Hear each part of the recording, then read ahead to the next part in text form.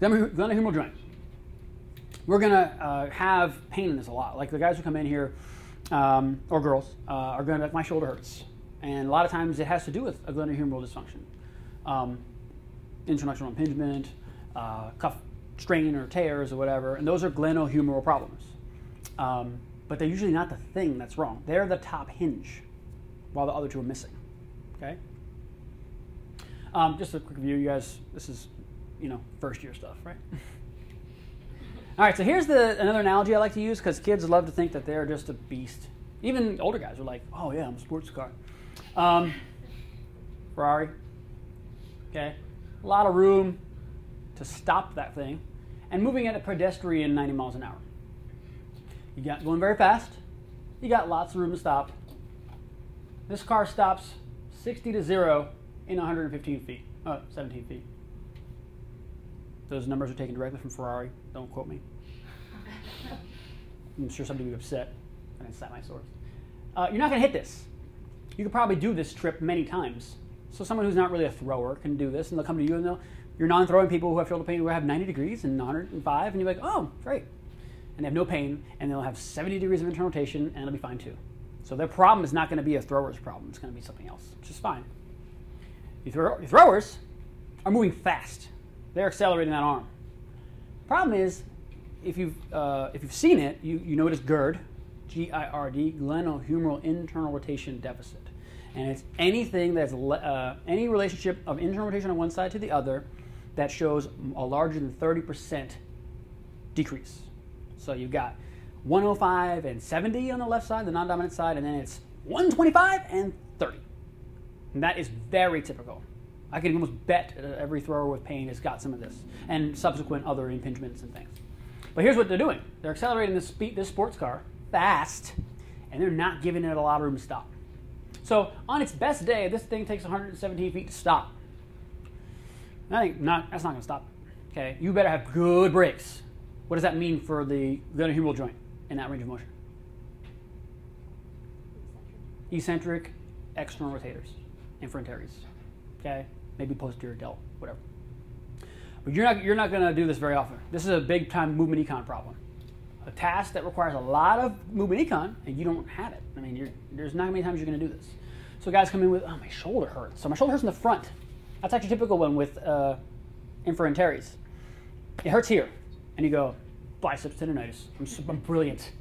And you feel the biceps, like, oh, it's so tender, yeah. Oh, man, I'm so smart. And you treat biceps and fine.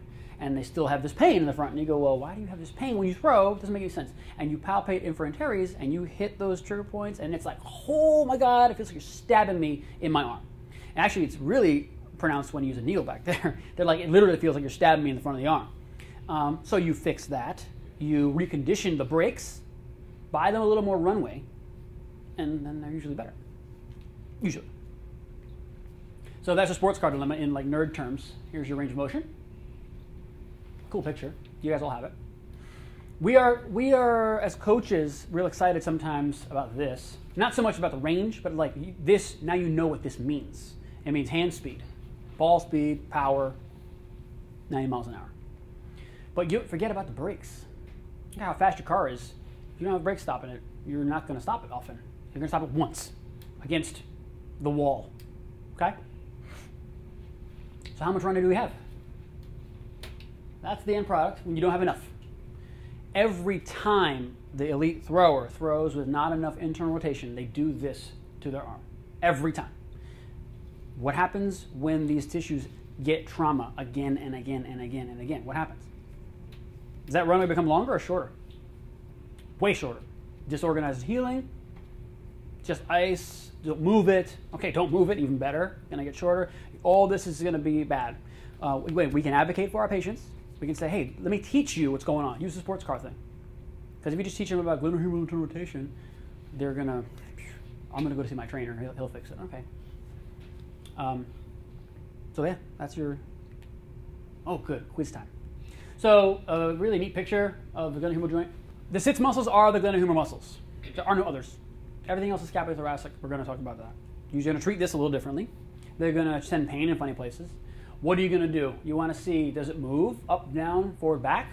If not, there'll be other problems. And so someone will come in with a problem, it hurts when I do this, it gives you an idea, okay, well, where does the shoulder not go? Where does the head of the humerus not go? Other things to differential, okay, labrum, biceps, AC joint, rotator cuff, and then internal versus external impingement. You're going to get scripts a lot. New people, it's ridiculous. Shoulder pain, impingement syndrome, boundary. That's actually more than we usually get. Low back pain, fix it. That doesn't tell anything. Like, you don't have to go to your doctor, so you didn't have to go to your physician to get that diagnosis. Your patient can tell you that. So impingement syndrome is something, but what's the difference between an internal and an external impingement? Internal means inside the glenohumeral joint. That's all it means. Because if you think about it, it's a posterior impingement. I mean, people go, well, it hurts in the back, posterior impingement. That's not a thing. Okay? It's inside the glenohumeral joint. Internal. External impingement is what? Okay, what is impinged in external impingement? It's your typical rotator cuff impingement. Subacromial bursa, which is right there. So if you have a superior, external impingement, what's the humeral head doing when it shouldn't? It's going up. So if you have internal impingement, what's the humeral head doing? It's going back. Or it's not going back enough when it should. And when you're going to see internal impingements is this, late cocking. Hey, Timmy, when does it hurt when you throw? When does it hurt my shoulder when I throw? When I get to like here, ligamentous tension rules, and this is all like, oh man, what's it called? Kaltenborn. There's a lot of study on the reality between the roll, slide, glide stuff. Glenohumeral joint is not roll or slide or glide. It centrates. It's basically everything in the middle of that. Everything in the shoulder is working to keep it in the middle. Now, if you want to say if it didn't do the slide, then it would go back. Yeah, fine, you can nitpick. The only joints that really do that are your DIPs and PIPs, by the way. You can use the rule to understand a lot of stuff, but this doesn't really work in the shoulder exactly. But if you have a posterior GH ligament tightness, where's the humeral head going to go? Forward. Can you throw without pain like this?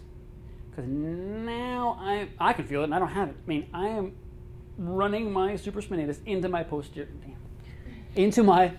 superior labrum. That's an internal impingement. But when it happens chronically, this is the way you throw, that is going to hurt a lot. And it's going to hurt right then. So you can say, when does it hurt? When I do this. Oh, okay, yeah. So let's see what that posterior glide looks like. And then try to fix it. Another neat little thing is no referral patterns, guys. This I didn't get enough of in PT school. I kind of learned as I went. And I found that the best education I got in it was the months of work that you do for dry needling.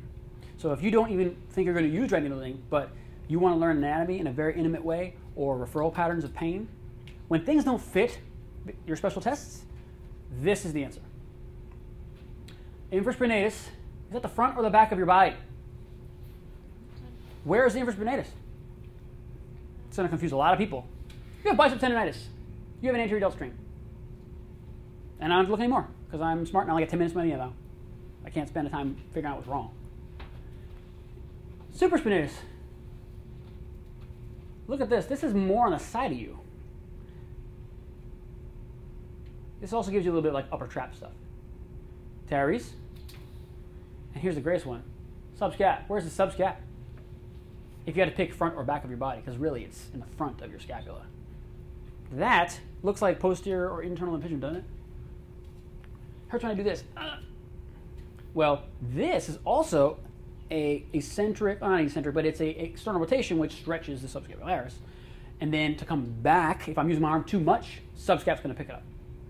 If I'm missing movement econ, that has to do something. The ball is coming. So if I've done here, what am I going to do this with?